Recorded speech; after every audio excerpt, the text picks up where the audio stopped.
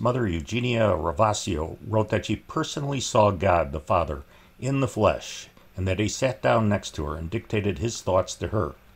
She wrote an account of this in a rambling booklet riddled with contradictions entitled God the Father of All Mankind, and this has spawned a growing devotion called the Abba Father Devotion. First, I want to remind viewers that St. John of the Cross tells us that when God speaks to souls, the messages are intended for their spiritual effect only, and they should not be taken literally. At the same time, God does not send messages that contradict himself. So we'll take a closer look at these so-called revelations and determine whether they could possibly have come from God. The first red flag we have is that Mother Ravasio lived through the Second Vatican Council. She died in 1990, yet she never voiced any objection to the errors of the Second Vatican Council or the sacrilegious Novus Ordo Mass.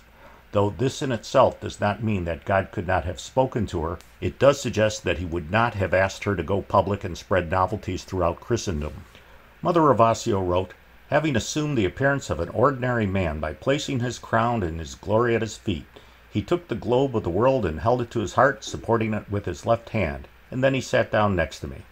So, Mother Ravasio says that she saw God in a very corporeal manner, but St. John of the Cross warns us, "It must be known that, although these things may happen to the bodily senses in the way of God, we must never rely upon them or accept them, but we must always fly from them, without trying to ascertain whether they're good or evil. For the more completely exterior and corporeal they are, the less certainly they are of God. For it is more proper and habitual for God to communicate himself to the spirit, wherein there is more security and profit for the soul than to the sense. So the more corporeal a vision is, the less likely it is that it comes from God. And you can't get much more corporeal of a vision than having God come sit down next to you and then dictate to you. St. John of the Cross tells us that when God truly communicates to the soul, he does so habitually and more properly through a more internal fashion. The fact that Mother Ravasio claims she saw God in the flesh is a red flag for another reason, and this is because it contradicts Scripture. "Thou canst see my face, for man shall not see me and live." Would God appear to Mother Ravasio in the flesh when that would violate his own inspired word? This is also in the New Testament. "No man hath seen God at any time." It is unfortunate that Mother Ravasio didn't have a good spiritual director. A good spiritual director would have warned her with something similar to what St. John of the Cross wrote. To desire to commune with God by such means as visions is a most perilous thing, more so than I can express, and one that is affection to such methods will not fail to err greatly and will often find himself in confusion. Mother Ravasio makes it clear that she says that God doesn't want anyone to fear him.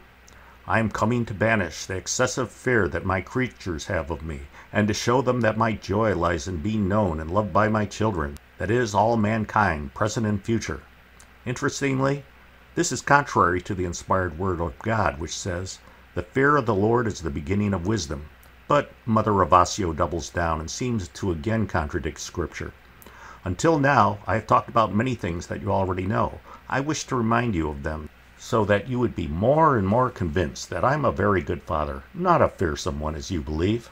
But Scripture says, "There is one most high Creator Almighty, and a powerful King, and greatly to be feared, who sitteth upon the throne, and is the God of dominion. The fear of the Lord is honor, and glory, and gladness, and a crown of joy.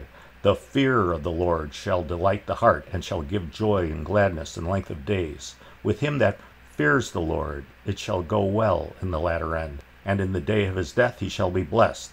The fear of the Lord is the beginning of wisdom.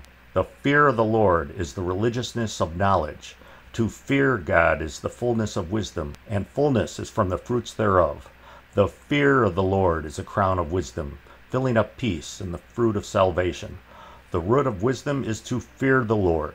In multiple passages of the Bible it says that fear of the Lord is the beginning of wisdom, so this must be important, but Mother Ravasio triples down with her non-scriptural notion.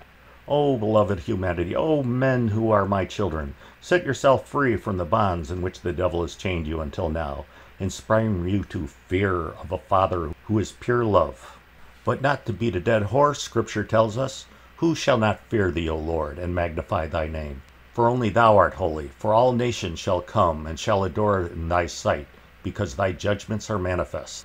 Is it the devil that inspires fear of the Lord as suggested by Mother Ravasio? Or is it Scripture and the Word of God Himself? Scripture encourages us to fear the Lord. On the other hand, it is the devil's mission to trick us into doubting Scripture. To believe in this devotion, we must necessarily doubt passages of Scripture. And I submit to you that it could not have been God who authored this vision. And a warning of this type of deception is given in Scripture itself. For Satan himself transforms himself into an angel of light. All men will be judged. Scripture tells us, every one of us shall render account to God for himself. But Mother Ravasio wrote, even if your sins were as repulsive as mud, your confidence and your love will make me forget them. So you will not be judged. I am just, it is true, but love pays for everything.